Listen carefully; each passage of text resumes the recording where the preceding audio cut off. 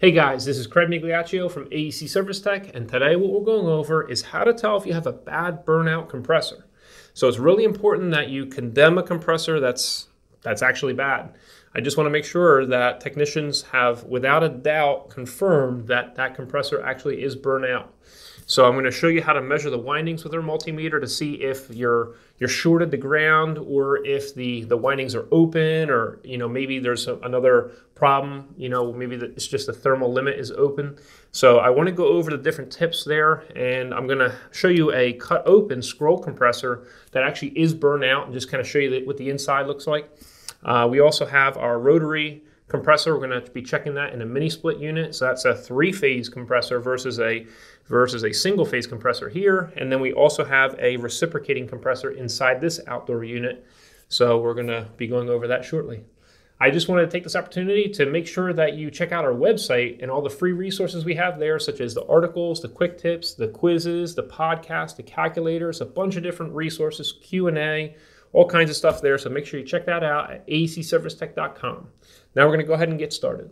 So now we're into the outdoor unit, and before you do any testing on a compressor, you want to make sure that you have the power coming into the contactor is off and you've tested it with your multimeter. In this case, you can see that we don't even have it connected just because this is an older pulled out unit. But the next thing that you want to do is you want to disconnect your compressor wires. Now, in this case, you have a completely open access to get into this compressor compartment. In normal cases, it's not that easy. You may be able to get it down to it from down low. You may be able to take the condenser fan off the top, but it's just not easy. And you want to start your diagnosis up here at the wires anyway.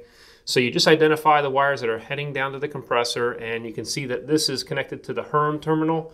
So we're going to go ahead and pull that off, and we can see that this yellow wire connects right here, and this black wire connects right there. So we're going to go ahead and disconnect those.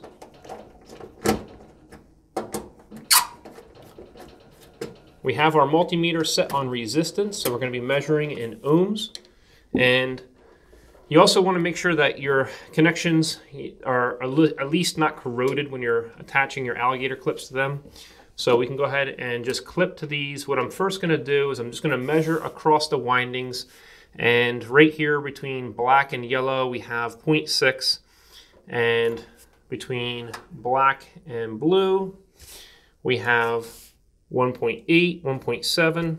And between our blue and our yellow, we're measuring 2.2. So what you have is 0.6 between the yellow and black, and that would indicate that that's your lowest resistance reading. So you know that you have your common and run on that one. And then you have your black and the blue, and that was reading 1.7 ohms of resistance. So you know that that's your second lowest pair. So you know that your black is your common, your yellow would be your run, and your blue would be the start terminal. Because between blue and yellow, right here, we have 2.2 ohms of resistance. So you take 0.6 plus 1.7, and you have 2.3. We measure 2.2. So we're very close. But now this isn't going to tell you anything other than, your common to run tab on your compressor and your common to start equal what your resistance should be across from your blue to your yellow. But in the case of it shorting, it's either going to touch the ground cabinet or it's going to be opening up. And in here, if we know that our black is our common, we already know that our thermal limit is intact. And I have a thermal limit to show you. Here's a thermal limit on the inside of a blower motor. So it looks very similar on a compressor, and it's a click-on. It just sandwiches right up against the motor windings on the inside of the compressor. You can't get to this on these larger compressors. You can get to a compressor protector on the outside of a small fractional horsepower compressor, but on these larger ones, this is on the inside. So if the motor had a hard time starting up and it's not starting, the windings will get heated up, and this will be there to protect it from overheating. You don't want the resin on the outside of each of these wire loops to melt down, because then each of these wires would touch and then it would end up shorting out. So this is a protection device. So if you don't measure any resistance between any of these pairs, it could be that this is open and your compressor is hot, So you got to wait for that to cool down, or you can cool it down with water while the power is definitely off. Make sure the power's off, and then you can cool it down. And then go ahead and test it again. It could be that one of the windings has burnt apart and is open. So that could be the case. In order to see if your compressor is shorted the ground, you just clean off a little piece of copper on your tube right here. Remember that you have your copper tube brazed into your compressor, so the copper tube's a great spot to check to make sure that you're not shorted the ground. You can check any one of these wires as long as you've already checked the pairs and they have good resistance values between them. You only have to check one. However, you see I'm checking all three just for the sake of checking it. So we know that this compressor is not shorted the ground because we're reading OL, which means open limit or open line. If you ever measured a resistance value that was in kilo ohms or mega ohms between these, or if it just read OL like that, then you still want to check your compressor plug down at the bottom. You always start with your diagnosis up here with the wires, but at this point, if we measured OL, we're going to go ahead down here to the actual plug, and you want to be real careful when pulling this plug out and be aware, wear safety glasses. You know, some plugs end up leaking. You can actually have all of the refrigerant leak right out of that electrical connection down there. So I'm going to take you for an up-close shot of that.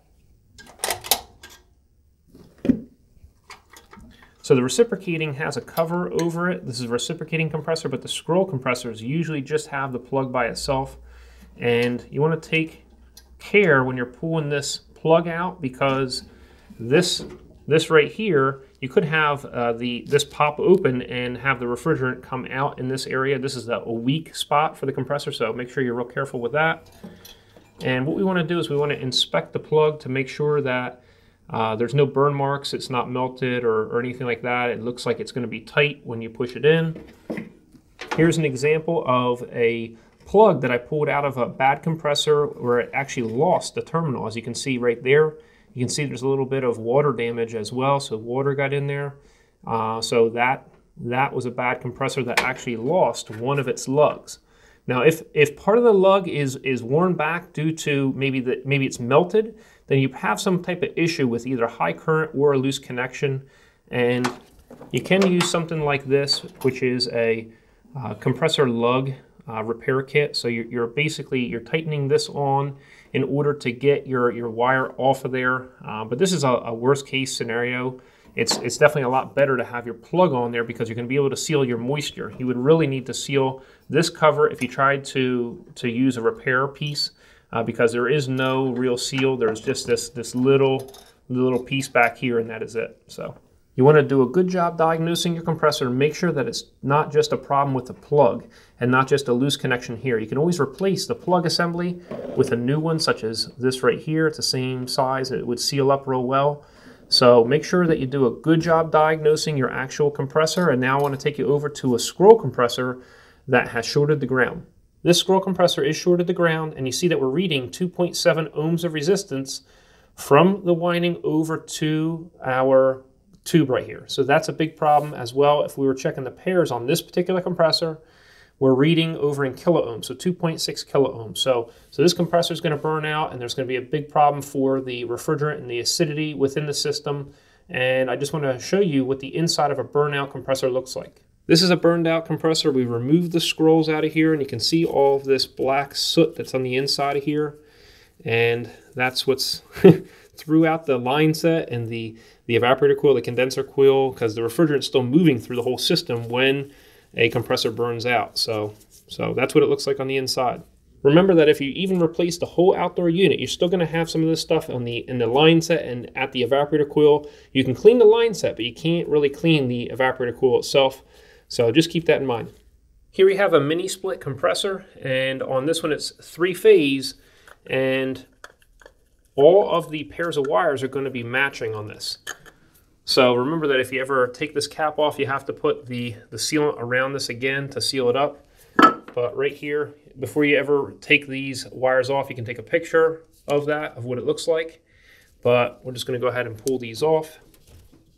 Our multimeter is set on resistance, and we're measuring, let's see here, 1 ohm of resistance there, 1 ohm there, and 1 ohm there. So we have matching pairs, which is good. And we also want to check to our ground right here. So you got to remember that a three-phase motor is going to have matching resistance readings between all three pairs, and then any of those three pairs to ground should be reading OL, which means open line, and that means that it is not connected to ground. The windings are not short of the ground. So this is what it should look like. If you want to learn more about HVACR troubleshooting, check out our website at acservicetech.com. We have a ton of free resources there, such as our articles, our quick tips, our Q&A, our calculators, our quizzes. So make sure to check those out. We also have products available there, such as our refrigerant charging and service procedures for air conditioning book. We also have that in the ebook format, and we also have a workbook and quick reference cards. The sample pages and full outline are at acservicetech.com/acbook. We also have our English and Spanish ebooks at the Apple Bookstore and also on Google Play. We also have it available over at our website at acservicetech.com. We also have our physical products available over at Amazon as well as eBay. Hope you enjoyed yourself. We'll see you next time at AC Service Tech channel.